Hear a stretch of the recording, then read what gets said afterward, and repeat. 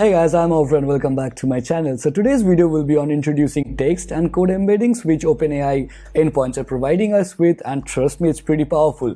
And I will let you know why it is powerful because I will showcase a demo app which I built using Streamlit and this OpenAI embeddings, and you will see it does the semantic search job pretty well. So let's first see what is this embedding about. So if I just quickly go to this documentation of OpenAI, embeddings are nothing but the measure of relatedness between two text strings, and it just try to understand how related two strings are.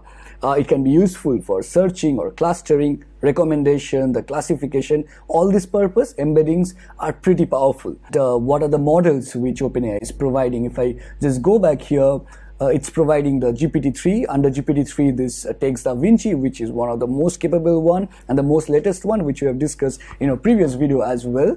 The text query, which is also pretty good, the Babbage, the ada. So in this video, if you go through, you'll see I will be using the text ada for semantic search. And why ada? Because it's not as expensive as the other one. So let's quickly go to the pricing section, and if you see, compared to ada, the da-Vinci is 0.02, whereas text ada is 0.04 per 1k token. So it's comparatively cheaper to any other models, and it's not the best, or it is not the most powerful one, but it is the most fastest one. And I think for this kind of automation task or a daily life automation task, text ada does the job pretty well. Now if I go to what is text ada capable of, as I said before, it's good for parsing, simple classification, address correction, keywords. I mean, these are which we need for daily jobs, right? And this is something which we can actually build on and scale up our app at the end of the day.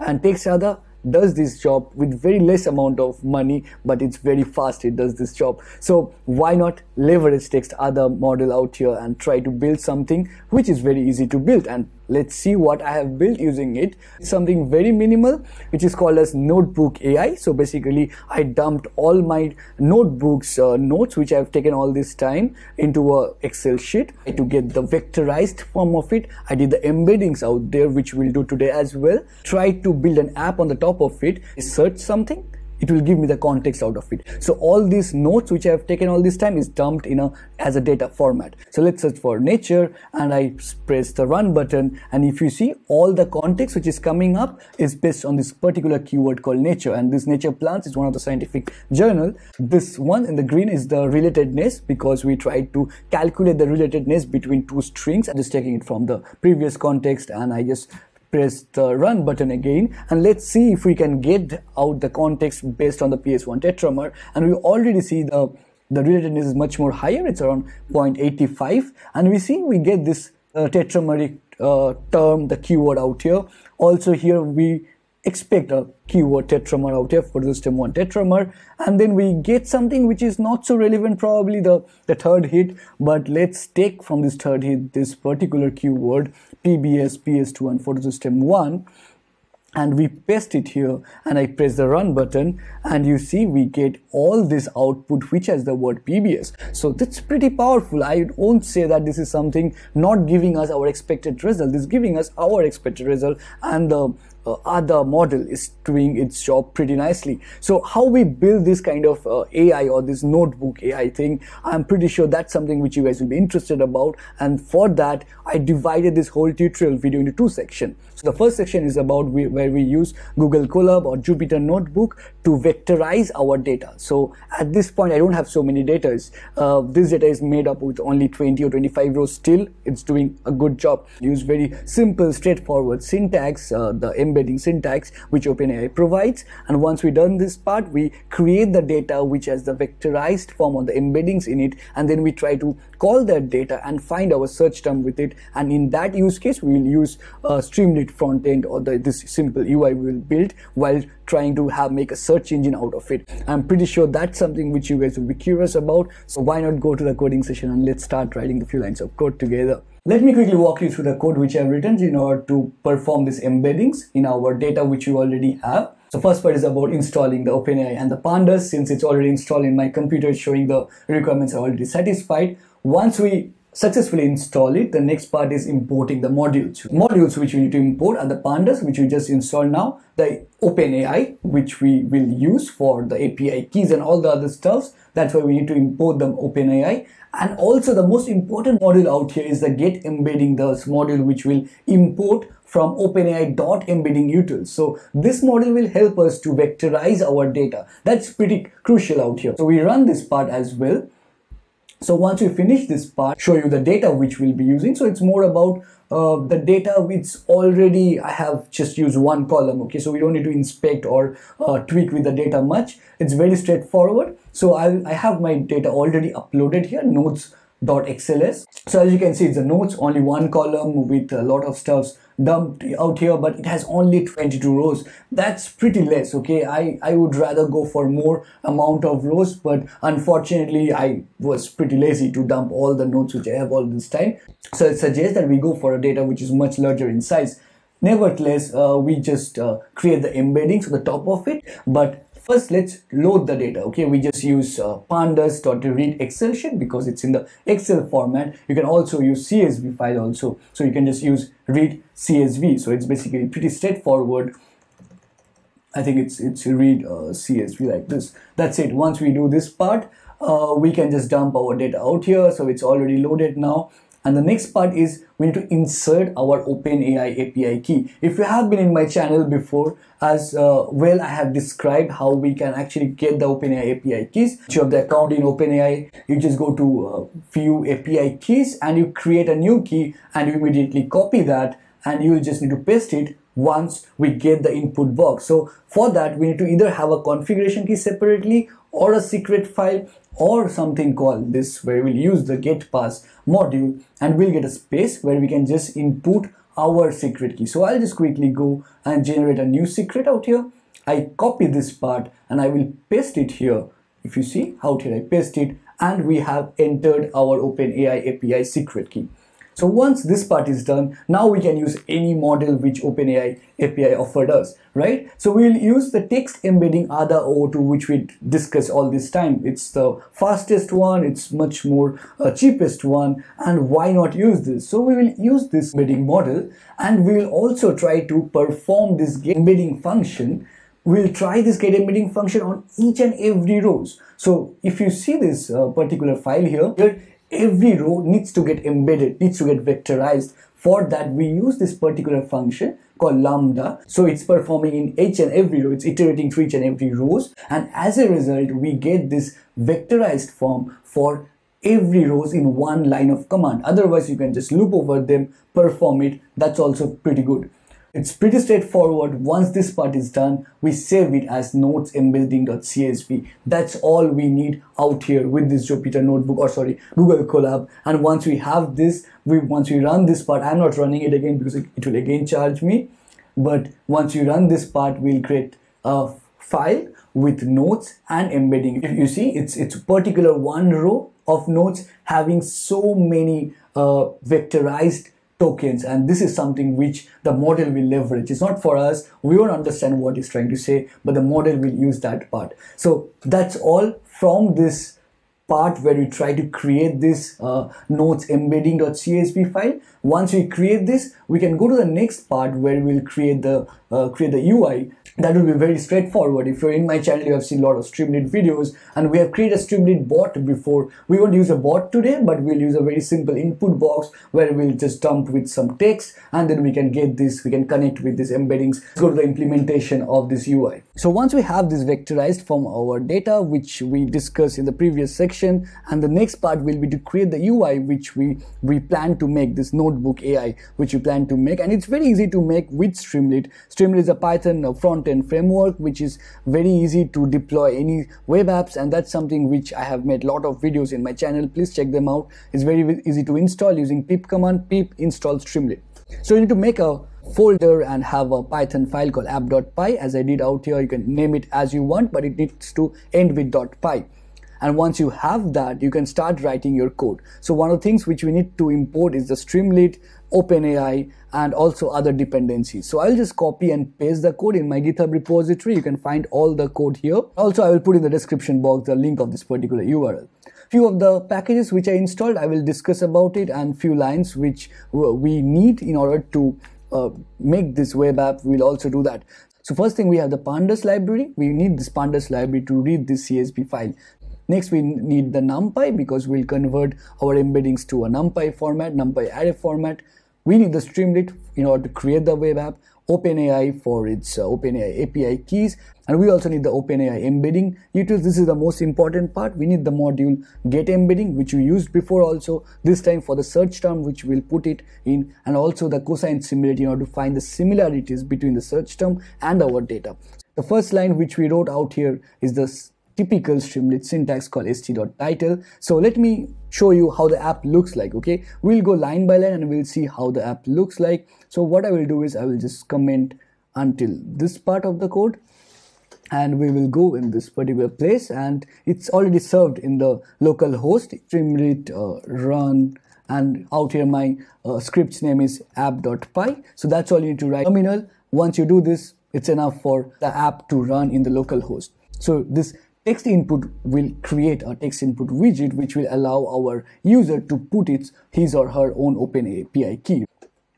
So I'll just paste it here. If you see, it's not showing it because any of the how the API key looks like until I press this.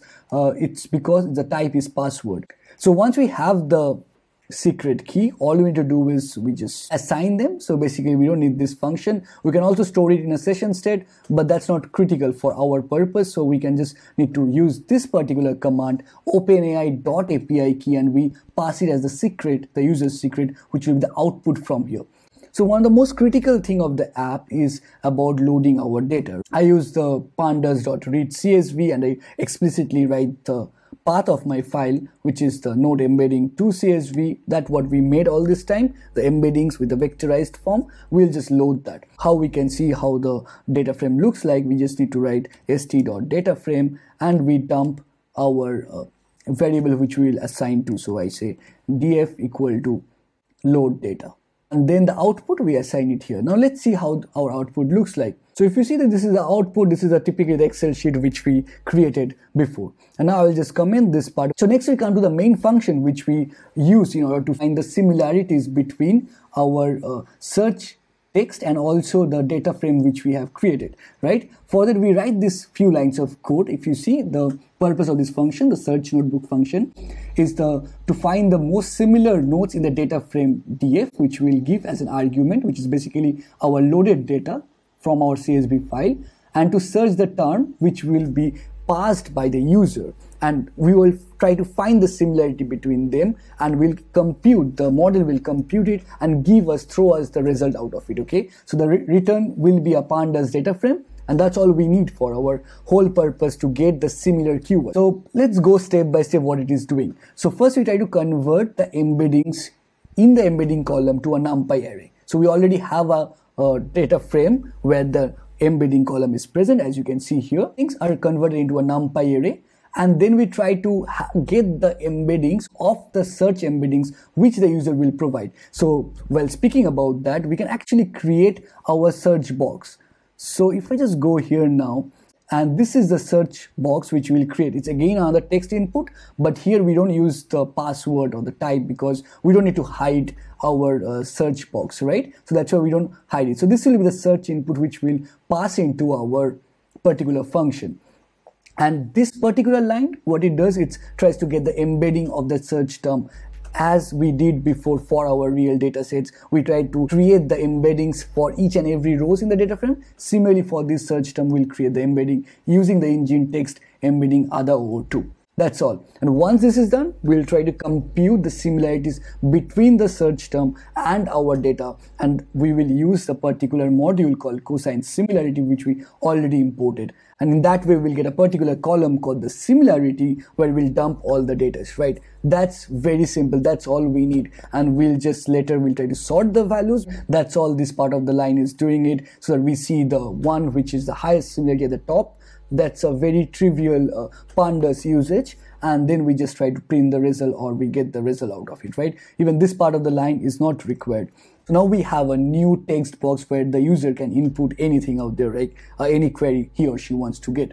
So once that input box is done, we press enter, it will start the next part of the code, right? So let's see, like, if I just press like this and I press enter and I just give an output to this search term, you will see the search term will come up. This is a search term, but we won't use it like that. What we will do is we'll feed this search term in this particular function what we wrote we discussed all this time, the search notebook, right?